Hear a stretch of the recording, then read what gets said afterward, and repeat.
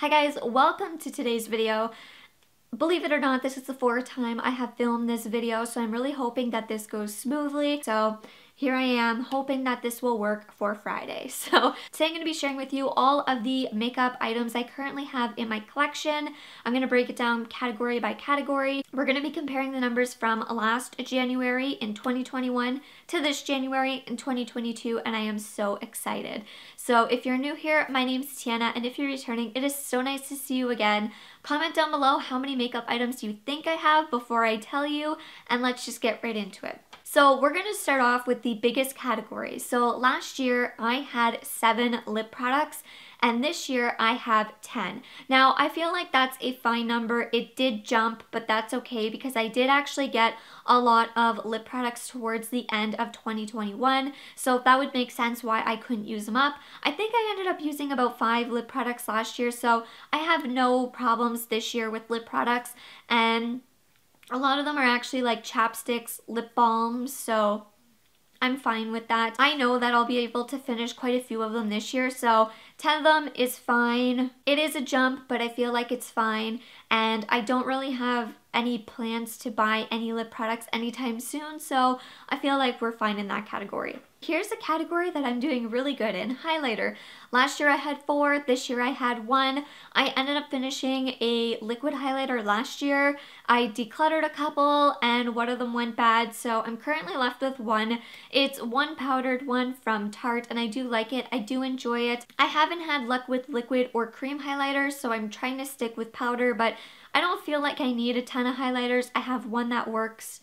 I'm good for now. I don't think I'll be purchasing any more highlighters. If I do, I would only like to have 1 more. I don't want to exceed 4, but right now I'm at 1 and that's all I need. So we are lower from last year. Last year I had 3 blushes, and this year I actually have 4, which is fine because all the blushes I have I truly love. I do really want to buy a orange blush. Not like orange, but like kind of that orangey type of blush. But I don't think I would pick that up until the summertime. So as of right now, I am trying to finish a Merit cream blush. I do have a Milk makeup cream blush. So maybe this year I can focus on finishing the 2 cream blushes, and then I can bring in a like orangey blush. I would love to get a Tarte Amazonian clay blush because I love those formulas, but as of right now, I'm good. I'm set. I have a matte pink blush. I have like a shimmery pink blush. I have 2 cream blushes that are completely different like shades, so I'm set. I'm good. I don't need any more. Blush takes a long time to use up, so we're good for that category. For brow products, last year I had 3 and this year I have 1, and I don't need a ton of brow products. My brows are pretty much full as is. They're pretty well shaped. I get them threaded like once every 2 or 3 months because I try and maintain them myself. So I don't feel like I need a ton of brow products. Basically, I feel like I would just need like a pencil and maybe a brow gel, but I don't even feel like I need a brow gel because I feel like my eyebrows are pretty thick and coarse and I can maintain them, so I don't really need a brow gel, but I do like having a brow gel, so I don't want to go over 3. If I get another product, it'll be a brow gel, but brow products, they take me a long time to use because I don't use a lot of it and I just don't need many. Mascara. Last year I had 1 mascara. This year I have 2 mascaras.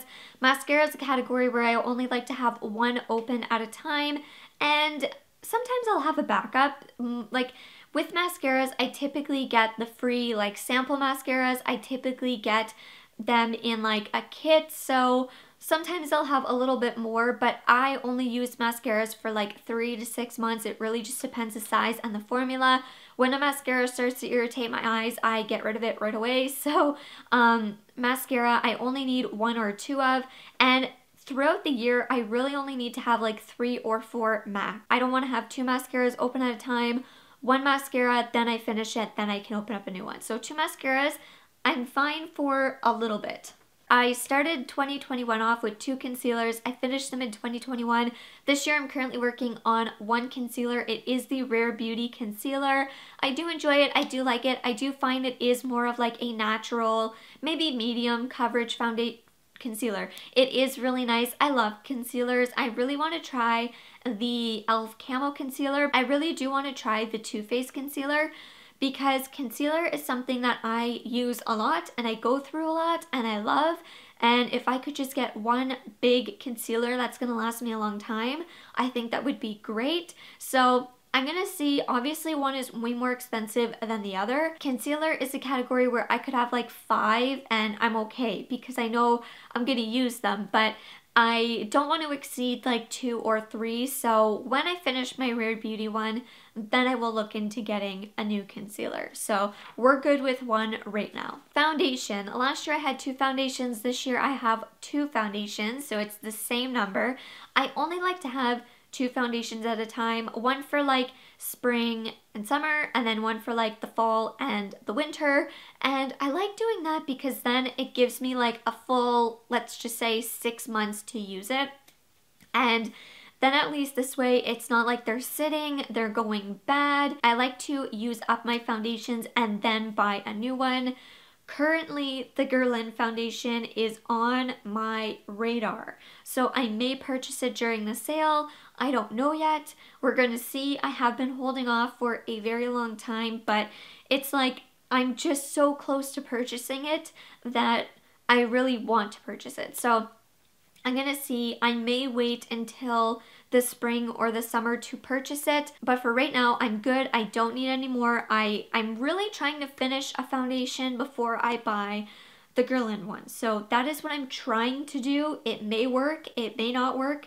I've been really wanting to buy it for years now, so I'm getting to that point where it's like I'm just gonna buy it. So really hoping to finish one of them or a few makeup products before I buy the foundation. So we'll see, but I have a feeling the next Sephora VIB sale, I'll be buying it. Okay, here's a category that went like really weird. So I had one bronzer last year. It was the Physicians Formula bronzer, and it was not my shade. It was not a finish I liked. I hated the packaging. The reason why I had it was because when I started makeup, I went to the drugstore. I literally just took it off the shelf, paid for it, went home. I didn't look at any other shades. I didn't look at the finish. I didn't look at anything, and I hated it. So I got rid of it. And apparently in 2021, I ended up getting 4 bronzers. So going into 2022, I have 4 bronzers. I don't need any more bronzers because I don't use bronzers. I typically use bronzers as eyeshadow. I will use bronzer as bronzer, but I don't use bronzer. So I don't need to have a ton. 4 is plenty. I don't need to bring any more into my collection unless it's like in a kit or I get it like as a free gift, but I don't need to buy anymore. I'm not buying anymore. I don't need anymore. So that's that for bronzers. I really don't want to see that category go up because I don't need it to go up.